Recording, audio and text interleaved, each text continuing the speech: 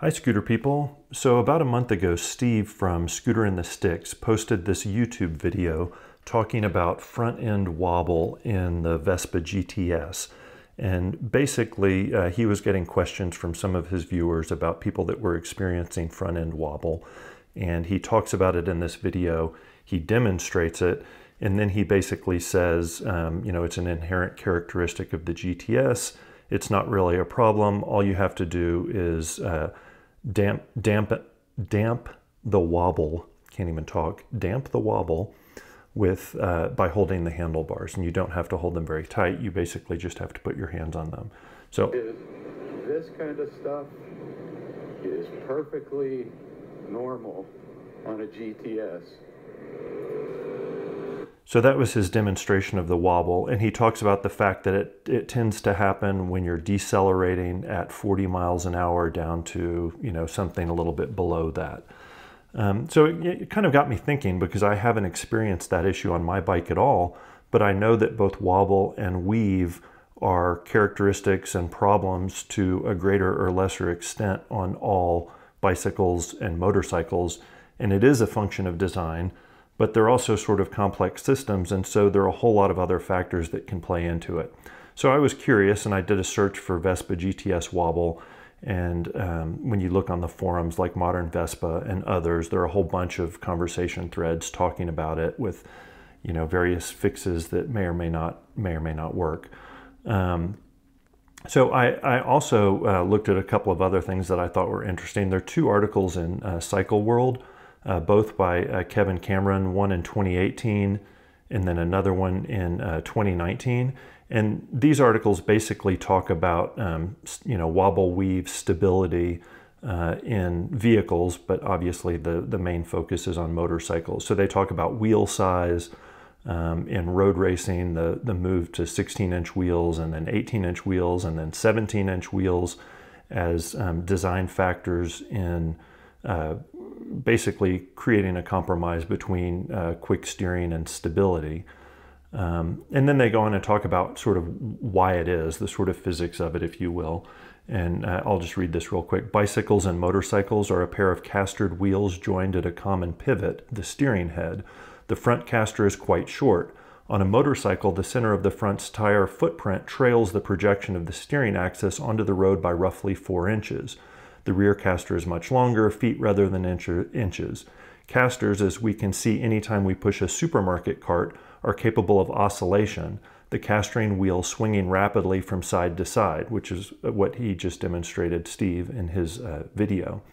Motorcycle engineers call the oscillation of the front caster wobble and the oscillation of the rear caster weave. The short front caster of a motorcycle oscillates very rapidly, typically at 8 to 10 cycles per second, blah, blah, blah. Standard test for control stability, yada, yada, yada. Professional motorcycle testers do something very similar. With hands off the bars, they deliver a steer thump. A highly stable bike responds by quickly self-centering with almost no perceptible oscillation. A less stable bike responds with wobble that quickly dies away. A bike with marginal stability may enter a steady state wobble. In the worst case is a wobble that increases without limit, called divergence. So wobble is generally easily damped by hands on the bars or by a steering damper. Natural damping of the wobble mode increases after roughly 40 miles per hour. In other words, if you're going more than 40, you're less likely to experience the wobble in the first place. Stability against wobble is also increased by reducing the steered mass being the front wheel brake fork plus any additional load. And then they go on to talk about weave. There's this video, which is an old British video that talks about wobble and weave. I have it queued up here. And so they're just showing it on different makes of motorcycles. The basic design of a motorcycle could give rise to weave and wobble. The front is basically like a T-trolley caster. The angle of the forks puts the steering point ahead of the contact area of the tire. This distance produces low-speed wobble at about 20 to 25 miles per hour, just like a T-trolley caster wobbles at certain speeds. At slow speeds, the wheel will wobble quite freely under certain conditions if the handlebars are released. The rider doesn't normally experience this problem because the energy of the wobble is low, and just holding the handlebars is enough to stop it. You can see the rapid wheel flutter here on the Police Norton. Removing the fairing makes no difference at all.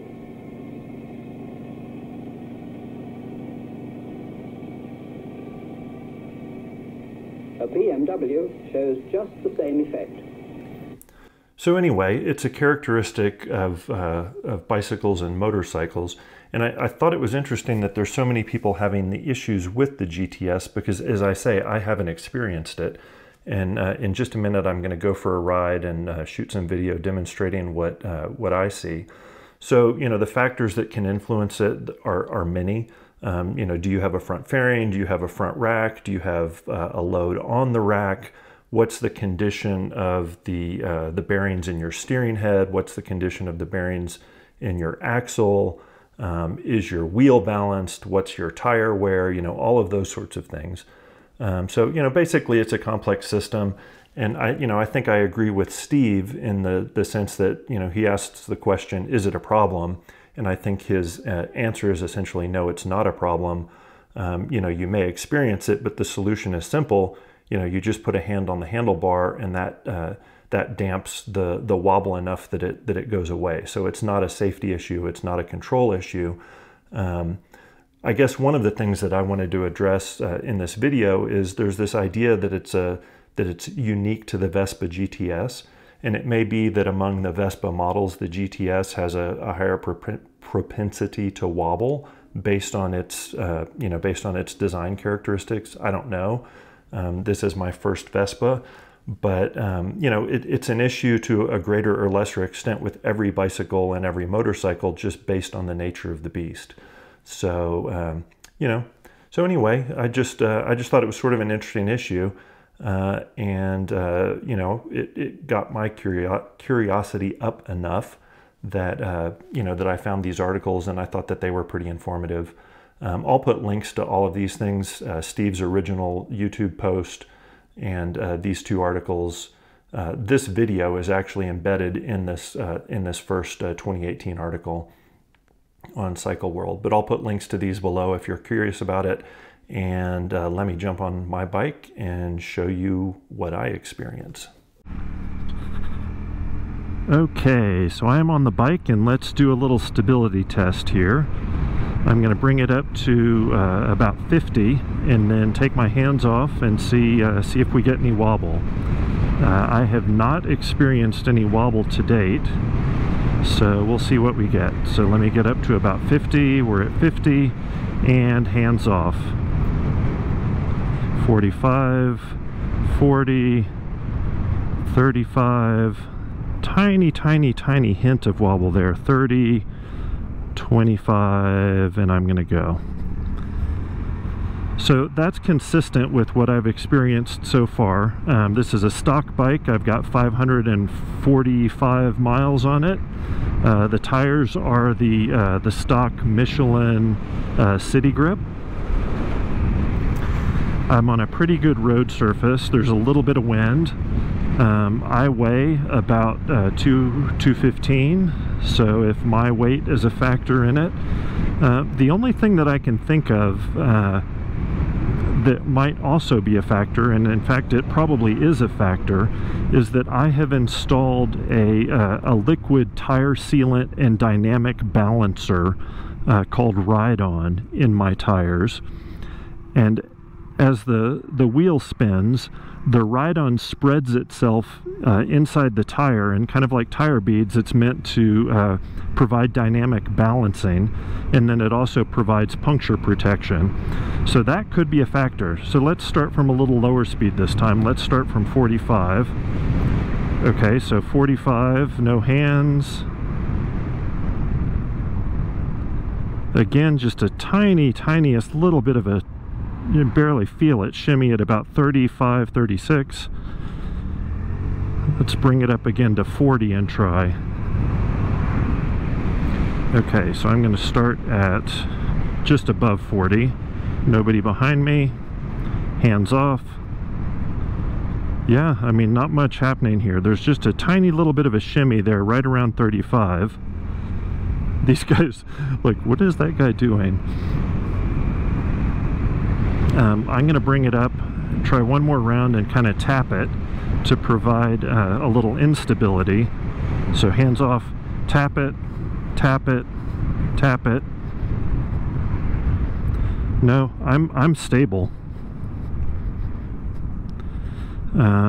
So there you go. That's my experience with the GTS.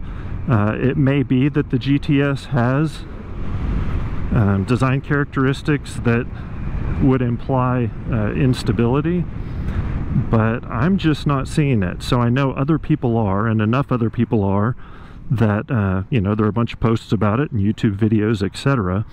But I think that, as I said before, I think it's a dynamic system, and you know, even given maybe a design propensity to give wobble, you know, if your tires are well balanced and the pressure's right and the bearings are adjusted and yada yada yada, and you don't have a load on the front, and you know, whatever the variables could be, for whatever reason, the particular set of variables that I'm dealing with mean that I've got stability. I'm not getting much wobble at all, and it's pretty darn stable. So yeah, interesting little experiment. Your mileage may vary. You know, I don't see it as a design issue. I certainly don't see it as a safety issue or a control issue. I'd be curious to hear your thoughts in the comments below. Talk to you guys later.